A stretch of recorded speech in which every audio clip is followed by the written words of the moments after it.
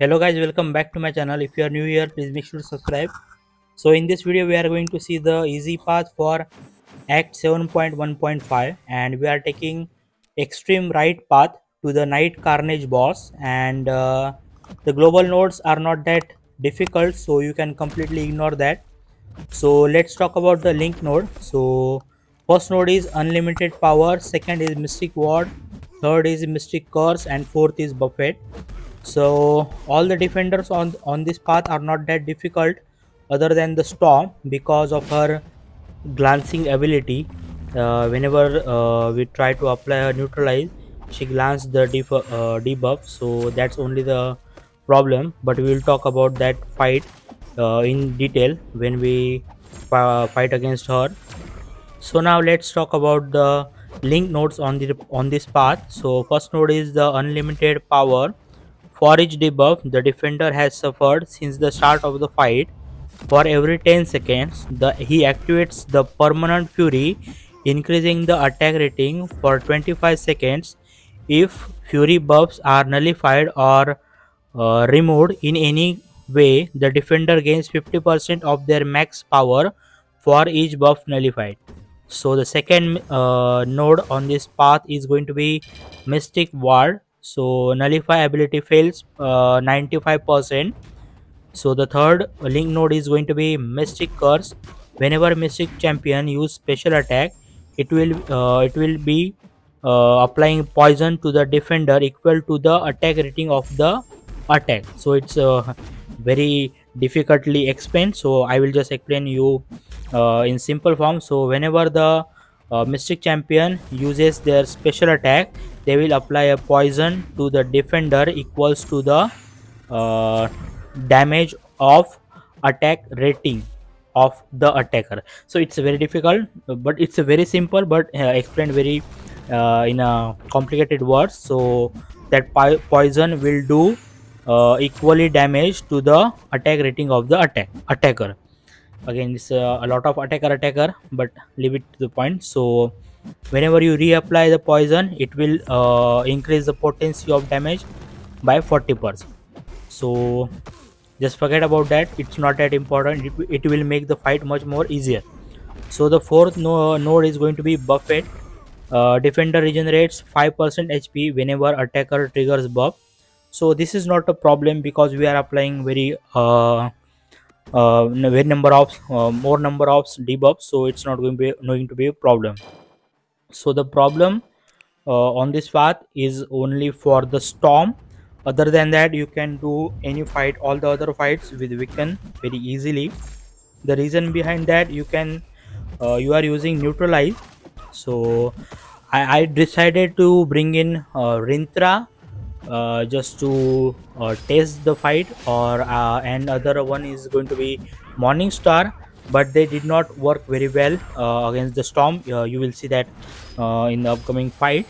And the reason or the problem with Rintra is he is not his neutralized debuffs are not that long enough, or they are not getting paused as Wiccan and any other Mystic Champion. Most of the Mystic Champions were nullifying the buff, and just because of Mystic Ward, nullifying was not guaranteed, which will not give you power return to siphon like Doctor Doom.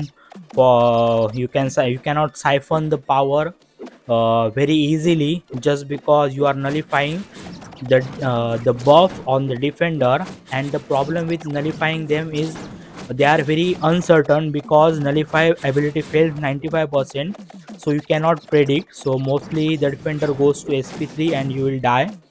So rather than using any other champion, I will recommend using mostly Wiccan. And another word champion that you can use is Tigra. I don't have 5-star or 6-star Tigra, so I cannot say exactly how she will work, but I think she should work because of her neutralize, and her neutralize is much more stronger than Rintra, I think. If I'm wrong, please let me know in the comment section. And another thing is I decided to bring in Spider-Man Supreme. So Spider-Man Supreme is working like, you will say that Spider-Man Supremes also nullify the buff. Then how is he working? So he's having ability, whenever the opponent having a lot of buffs, and they are gaining power because of those buffs. So it's working like mystical ward is stopping you from nullifying the debuff, but the nullification from the uh, nullification from the Spider-Man Supreme is giving power to the Storm, but that power is siphoned to the Spider-Man Supreme because of his ability, which is says like that the more number of buffs the opponent have, the more powers he will siphon from their power bar to the Spider-Man Supreme's power bar. And here you can see in this video, Spider-Man Supreme's power is going up and up and up instead of Storm's power going up. So even if he is nullifying the buff on the Storm, but Storm is not getting power from those buffs or that nullification, which we saw recently, which is like unlimited power. So whenever you nullify the buff, they gain power, 15% power. And here you can see that uh, Storm is not getting power, but Spider-Man Supreme is getting power. So whenever you are using Spider-Man Supreme against Storm, make sure to not get hit, because here you can see that I took only one heavy hit and Spider-Man Supreme is down to the 30-35% HP.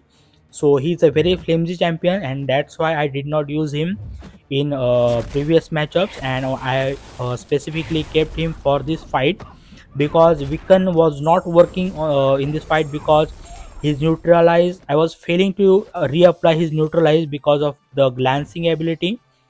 And every other fight are very simple.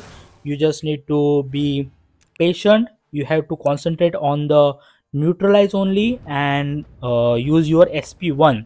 Don't go for the SP2, because what happen in SP2 is like, uh, that shock debuff consumes the uh, incinerate, and which can reduce the damage output mostly, just because mystic sorry, not mystic, but that incinerate debuffs stack much faster than the shock debuff. So I will recommend go for the SP1 only, because you are nullifying more and more buff with the neutralize, not nullifying, but you are just stopping them from the activation. So you are naturally killing, or you are naturally getting the incinerate debuff. So you should stack more debuff, incinerate debuff with your SP1 instead of going for the SP2, because SP2 will consume more incinerates. So the next fight is going to be Iron Man, and this is the fight which I was more concerned than Storm. But then I realized that Storm fight was much difficult, because uh, neutralize was failing to apply because of glancing ability. And here I decided that I will get first heavy, because sometimes it's quite difficult to get reparry on the Iron Man, because his AI is like very jerky or very stubborn. So whenever I get parry, I make sure that I always have that power gain. And then I try to maximize my neutralize all the time, so that I know that if I stacked multiple incinerate debuff on the infinity war Iron Man, then I will not have much problems while dealing him with under 15% power. Because if you remember that his signature ability is like, whenever he is under 50% power, 15% power, he will activate that armor, he will auto block, he will gain power. Here you can see that I get caught. Actually I was thinking that I will finish him with the five hit combo, but that didn't turn out very well. But luckily I am running that mastery. I don't remember the name of that mastery. So which reduces the opponent's power, opponent's damage output, the more number of debuffs you have. So that's why I survived there. So now let's talk about the boss fight. You just don't need to think about anything. Just bring in a champion who does poison damage and or immune to poison damage, or don't take poison damage. Any kind of champion that can easily work here, but I recommend using champion who applies the poison and immune to poison. Mostly it's quite important to deal damage as well as immune to be damaged for the same source. So here I am using uh, my abomination immortal. And another thing you should keep in the mind, make sure to change his form. So it's a night crawler, so he can evade, and if he evades, you are going to have very bad time. So in the start of the fight, you should try to activate his another form where he does not evade. And another thing is, after changing his form, make sure to not get hit, because he will hit very hard.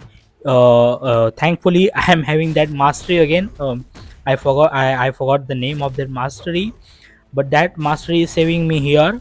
Otherwise I would have died with that four hit combo, because he also does some bleed damage from his sword. So make sure to change his form, and the fight will be very easy with immortal abomination. 5-star immortal abomination is very good for this fight.